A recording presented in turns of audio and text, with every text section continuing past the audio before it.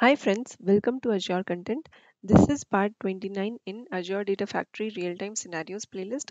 In this video, we are going to learn how to execute one ADF pipeline from another ADF pipeline via REST API call. So let's see the requirement in details. So we will run an ADF pipeline with the help of REST API endpoint. To call this REST API endpoint, we will use web activity in another ADF pipeline. So the method that we need to use is post method, and we will discuss about all the configuration in details when we will jump into the demo part. So this is the REST API endpoint that we need to use, and here we need to provide the details like subscription ID, resource group name, and then data factory name and the pipeline name which we need to trigger, and this is the API version that we need to use in order to make the REST API call. So let's directly jump into the demo part. So let's create a new pipeline and let's call the web activity where we will use the REST API endpoint in order to trigger another pipeline. So let me copy the URL from the PPT. So this is the URL that we need to call. So I have copied that, and before pasting it here, let me write the same in a notepad so that we can make the necessary changes. So here we need to give the subscription details. So here we need to replace all these values. So let me go to the Azure portal and let me get all the details and let me replace it here. So this is the subscription ID and then resource group name. So this is also copied, and then the data factory name is anu-adf. So let me replace that as well, anu-adf, and then pipeline name. So let me remove this and let's go to the ADF portal, and here what I will try to run is I'll try to run a simple pipeline. So this pipeline name is set value. So let me write the same here in the pipeline name option. So this is the pipeline name and our REST API URL is ready now. So this is what we will use in the web activity. So let me copy this and let me paste it here directly.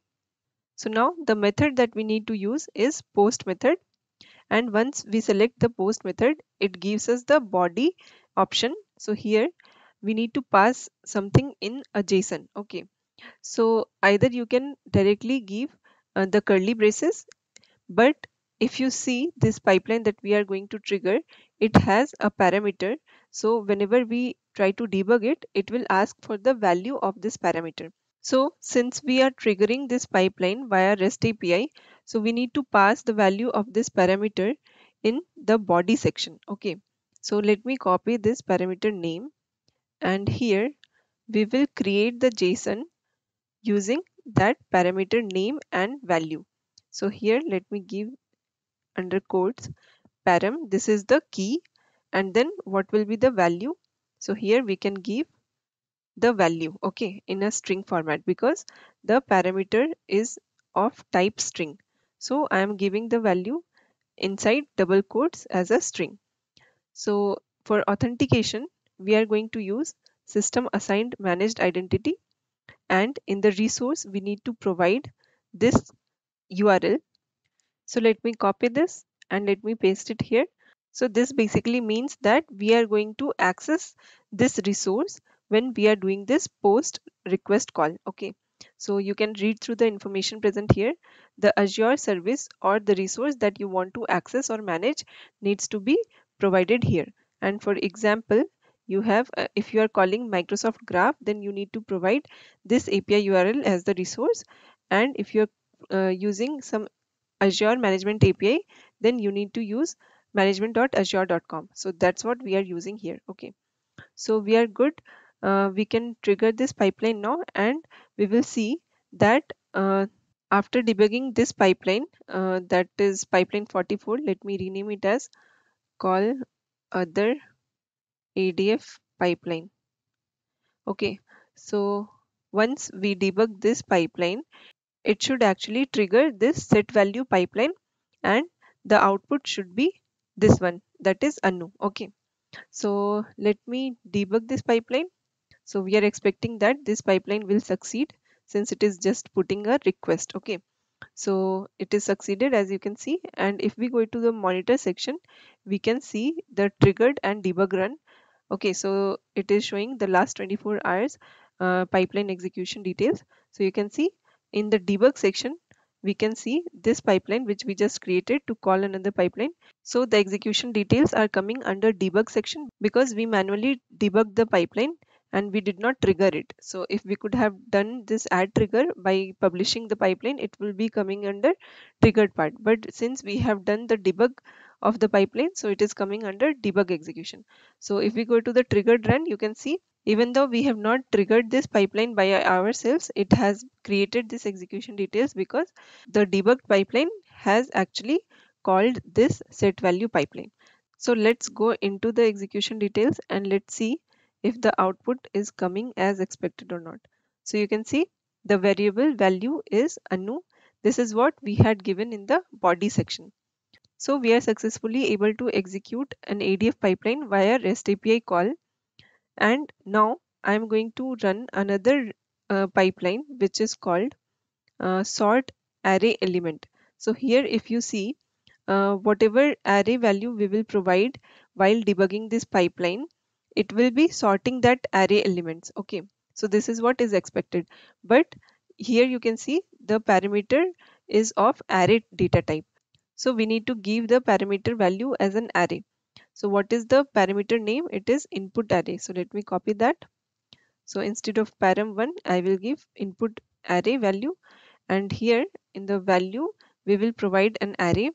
So let me give the value as, suppose we want to sort 52, 91 and 2. So these are the three numbers that I'm going to sort.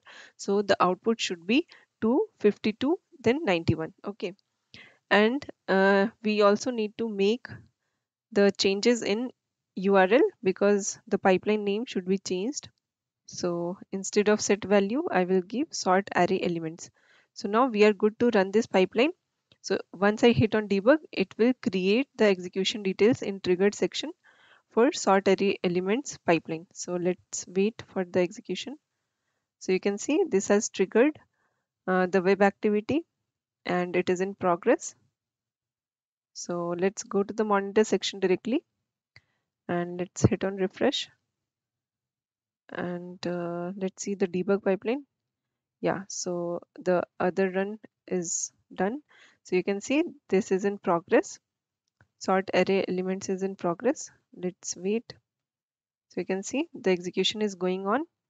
So it will do 3 iterations because we have given 3 values. So it is going to sort it and we will check the end result. So let's wait until the pipeline execution is finished. Yeah, so the pipeline execution is completed now. You can see here cancel option is disabled. So it means it is completed. So let's check the final output. So you can see the array has been sorted successfully. So we are good now. Uh, so we have successfully executed one ADF pipeline via REST API call from another ADF pipeline with the help of web activity. So since the pipeline that we executed and the pipeline through which we performed the REST API call is within the same ADF, we did not needed any extra permission. But suppose if the pipeline that we need to trigger is in another ADF instance and uh, we are sending out the post request from other ADF, then we need certain permissions that we are going to talk in the next video. So that's it for this video, guys. I hope you find it helpful. Please stay tuned with the channel and please hit on like button and please subscribe to my channel if you haven't done it yet. Thank you.